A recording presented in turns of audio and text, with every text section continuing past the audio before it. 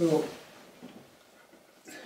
this has to be one of the nicest, most beautiful computers ever made.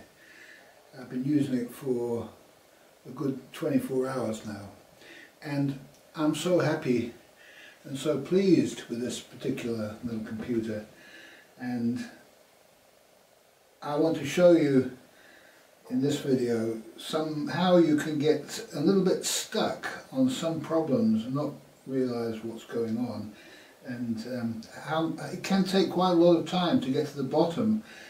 What happened was I had this operating system on here running on a USB stick, and I just copied the USB stick to the SSD drive, put the SSD drive in, and it just went like a dog. It just booted up like a dog, and I assumed that the reason was that there was some problem with the SSD drive.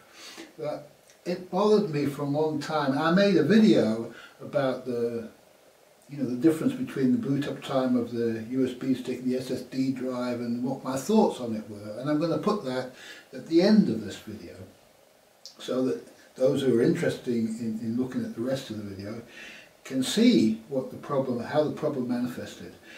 Yet what I found out was, by doing a little bit of research under Linux, that there's a special command or system service that runs if you've got an SSD, if you're booting from an SSD. What it does is it runs a fstrim service, which is something to do with optimizing the sectors on the SSD. And when I looked at analyzing what was causing the boot up time problem, it turned out that this fstrim service was taking up 1 minute 59 seconds of the boot up time, and this thing must have been running the whole time it was booting up in the background as a service, so it just looked like the computer was going like a dog. And so it can be a little bit misleading. You don't know what's going on, but you just presume it's doing exactly the same thing as it was doing on the SD card or USB stick or whatever it is that you're using as a boot medium. And it mustn't do the fstrim service on those particular devices. So just to let you know really that you can, if your machine is booting slowly from an SSD, it may be because of the fstrim. Now, Linux Jade OS is an unusual operating system. I'll just put this down because of the way it operates. It's a very fine operating system. The way it operates is it doesn't boot itself to its local hard drive. It boots itself to what's called a memory, a RAM disk. And so when it's running the operating system, it's actually running in the RAM of the computer, which is very, very fast. That's why it boots up so fast, really, and operates so fast. It's running in a RAM disk. And so it's not actually coming off the hard disk at all. And so when it loads its programs, they're loading from the RAM disk, from memory into memory, so you can't really beat that really. So it's pretty fast in that respect. And one of the advantages of it, which you might see as a downside, but in actual fact is a good feature, is that whenever you reboot the machine, it goes back to its original setup. It's where you left it last time. If you store that setup and then make it permanent on the USB stick, it always boots up to the same place.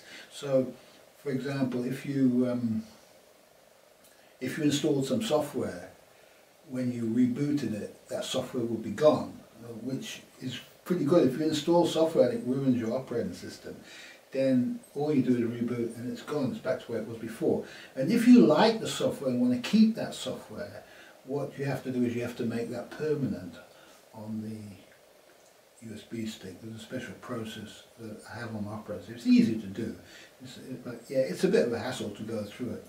And so what I tend to do, I find I don't bother using it very often. I don't hardly ever remaster my USB sticks, because by the time I've got to that point, I've got my system set up pretty much with all the software I need on it anyway.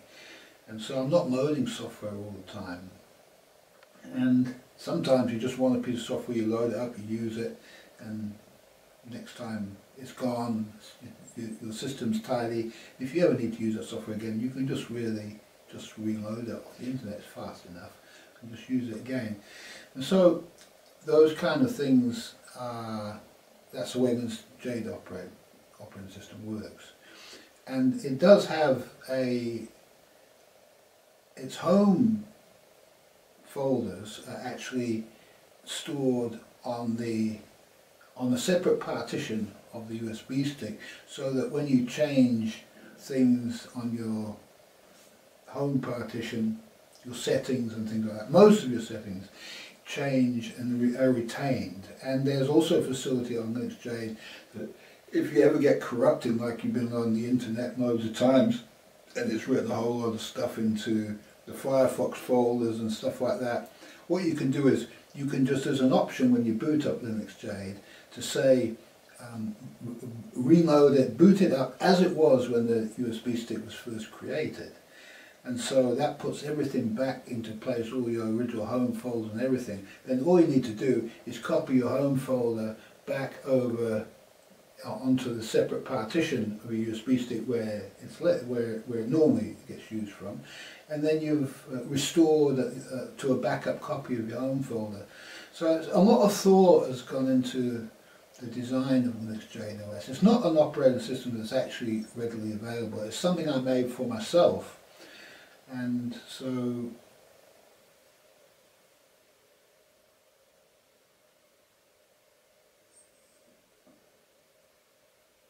what? I can't make this operating system for other people. I'm not an operating system salesman, and I haven't got enough time to be dealing with copying USB sticks and that for everybody. And so it's not the sort of operating system that you can let people just download off the internet. It take too long.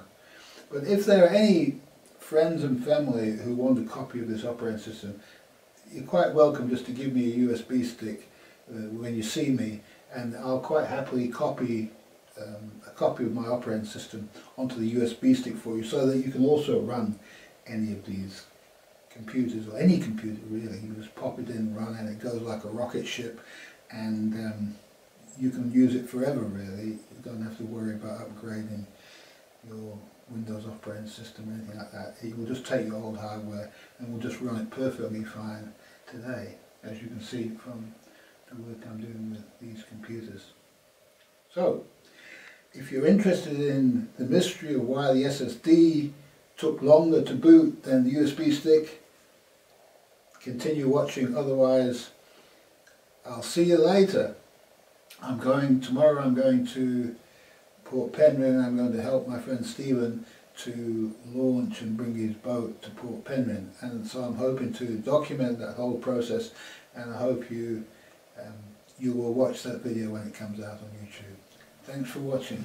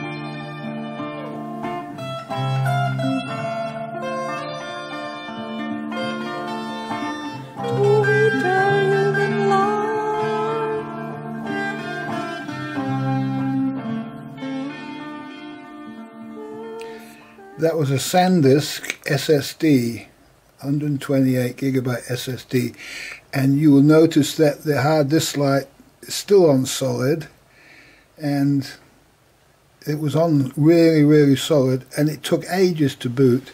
Now I'm going to show you the same thing, exactly the same operating system, just copied directly to a USB stick. Every bit the same. We'll just shut this down.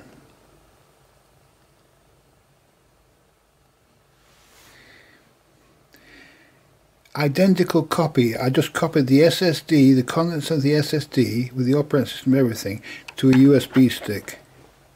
So anybody can do this. You just take your hard disk contents and copy it to a USB stick. Now watch this, how fast this is.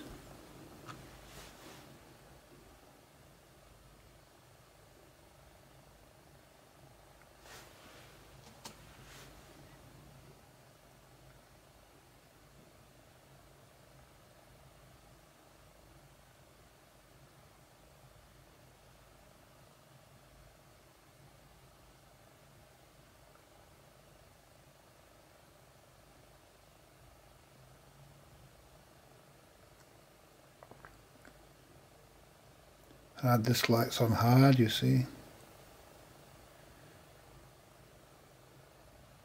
Now it's going like a rocket.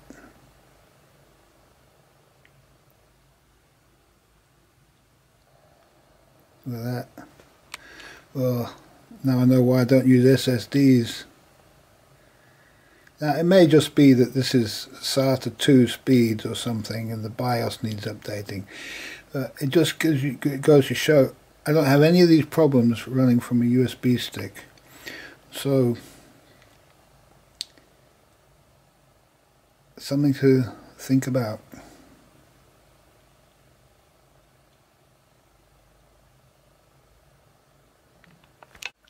Well, it's probably an old one. I don't know where it came from, this SanDisk Ultra. It's probably a pretty old disk, solid state drive. But something to watch out for if you have got an old solid state drive. You might want to try the difference between that and USB card. Or an SD card if you can boot to an SD card. Not all computers can boot to an SD card. There's a special adapter that you can get with a rabbit on it that goes into the card slot, express card slot, that allows you to boot to an SD card. I did a benchmark on the USB stick, and this is what it produced. See, it's 32 megabytes per second, and access time of 1.39 milliseconds. I'll do the same on the SSD. Well, this is the SSD. It's a bit of a mystery, really.